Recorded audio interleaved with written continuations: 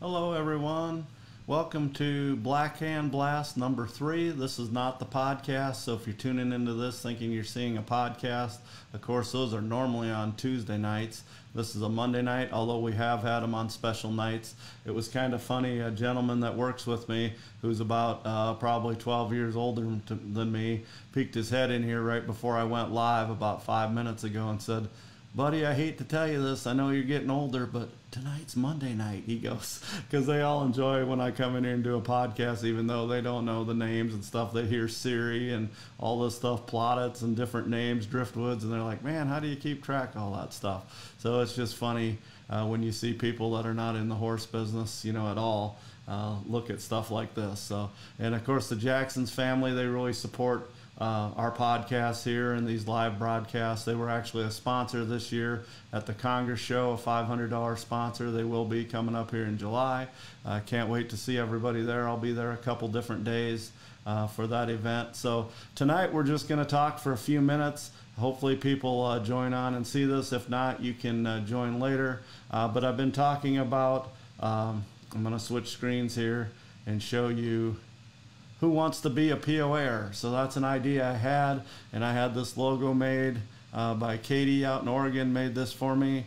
She does a good job. I paid her to make some logos for me for the cutest baby contest and a couple of those posters, and then I came up with this idea. Every time I throw an idea at her, within a few minutes she throws something back at me, and it's usually what I like, and then she goes on and does it pretty good. So this is a cool design. Of course, this falls under the trademark and all that I have permission for with this experiment. I had the permission from the executive secretary a few years back, who was Joyce Bannister at the time, and I did a written proposal. So just keep that in mind if you go to do merchandise or anything with POA or Pony of the Americas or different. There's some other different things too that are trademarked. I was actually on the board when that was passed, so I know all about that.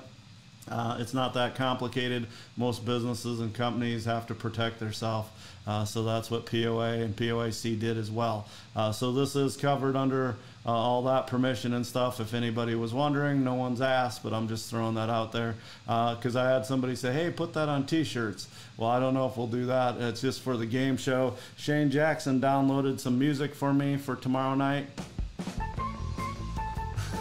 A bit of 70s music there for the game show, so we'll see how much we use that tomorrow night. So we also downloaded a thing. One of our little slogans here is "Come join the family." I think 6 different POA people have bought vehicles from Jackson's Auto family over the years, so that's pretty cool. I'm proud of that.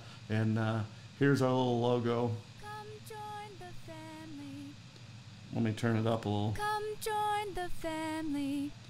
So if you're needing a new vehicle and you're around Enid, come and see me. Of course, we ship to financing and delivery is always available.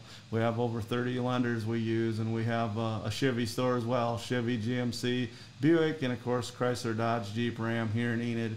And we also sell quite a few pre-owned cars. So tomorrow night we have 2 different guests. They'll both be contestants. I think some people are getting a little confused. You're not competing against each other. If you've ever watched Who Wants to Be a Millionaire, that's what I'm copying, Who Wants to Be a POAer. I loved that show when it came out in the late 90s, Regis Philbin. Some people say it helped save ABC, but I watched it every night it was on. I'd go do chores and whatever I had to do. Usually it was on in the winter when it first started, and then we'd all sit around and watch it. So there's usually 15 questions.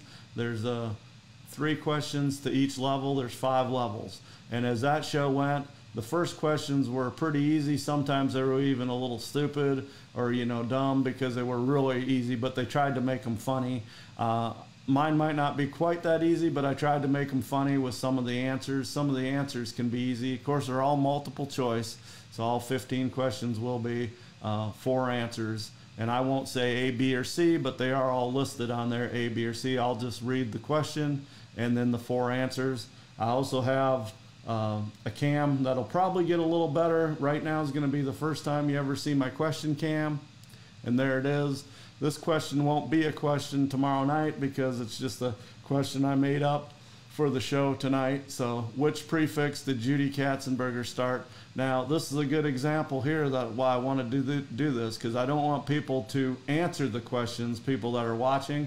You're actually going to be 2 of the lifelines. So the lifelines will be 50-50. There will be 2 of those, just like on the show. So there will be, of the 4 answers on there, 2 will be removed. So we'll go back to that. So let's say somebody didn't know this answer. So I could remove JK, and if I wanted to be a jerk, I'd remove JKA. So then that'd leave JNJ and JN. Of course, the correct answer on this is JN for Judy and Norm. All the other ones are prefixes. So this question, you know, some of these questions can be easier or hard depending on the other wrong answers. Like if I would have put some obvious wrong answers on here, but the JK is to throw you off for Judy Katzenberger.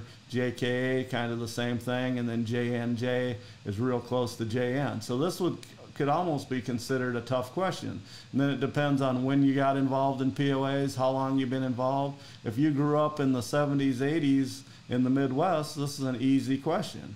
If you're paying attention now even, they're still breeding POAs in Wisconsin. So the questions are going to be based like this, and they're going to get harder as they go, like I say. So the 50-50 will be, I'll literally remove the paper because I'm not that tech savvy. I'll cross out 2 wrong answers, and then I'll put it back. You get to use 2 50-50s, and then there's 2 Ask the Audience. So, and you can use them together if you have to, but I wouldn't do that. I would try to use them for 4 questions. Now the Ask the Audience is just like it sounds, except you guys will be viewing. That's why I don't want anybody to type out the answer like right away. Somebody, I know there'll be people watching that'll go, oh, Katzenbergers, that's JN, and type JN. Well, then that just wrecks the show, because if the contestants watching, they're going to see that. So, and please don't try to look it up when we do Ask the Audience. Just try to guess, and I will read off the answers. I won't say people's names. I'll just say, well, we have a couple people said this, a couple people said that, and this is what they're leaning towards. So participation is going to be a big thing tomorrow night. Hopefully 30, 40 people are watching live. If 10 people's watching live, oh well. If one person comments and nobody else, then, you know, that's going to be the audience participation, and that's what I'm going to tell the contestant, that, well, the audience says we had one person say this. So our 2 contestants tomorrow night, thank you so much for the volunteers, is going to be Cara Dembski from Wisconsin, who grew up in Wisconsin, of course, and I think she lives in Wisconsin now. I know she lived in Minnesota for a while.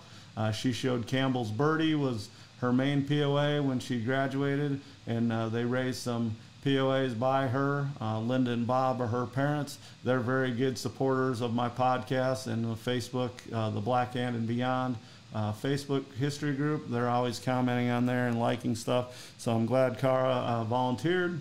The second volunteer is Jackie Guthrie. Of course, Jackie's one of our historians in the POAs.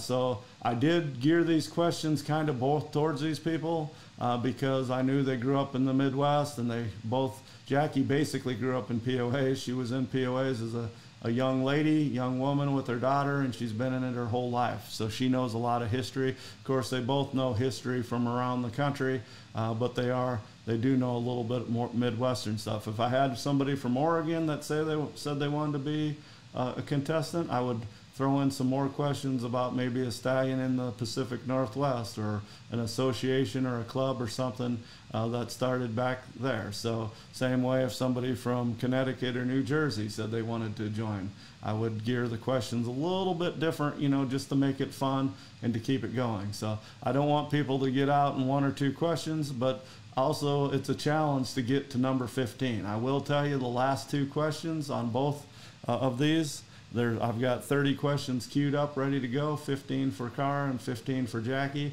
The last 2 are tough. They're very tough questions. So it's no shame, nothing to be ashamed of if you don't get them all right. Just like the game show, if everybody won every night, it'd be kind of boring. So if somebody goofs on the 4th or 5th question, oh well, and then the next person might run the table or go to 13. That's what it's all about. I do hope we get some more contestants. So I know some people wanted to do it and they have time restrictions, or their schedule just won't allow them. They have stuff going on Tuesday nights. If you don't know a lot about history, that's okay. I mean, some of the questions are about modern things, and some of the questions can be more about rules and shows and stuff like that. These 2 tomorrow night will both be more geared towards like the national show and who was registered when and stuff like that. So there'll be more breeding questions and more history on end shows and who won this, what year did this start, things like that. So I hope you guys tune in tomorrow night.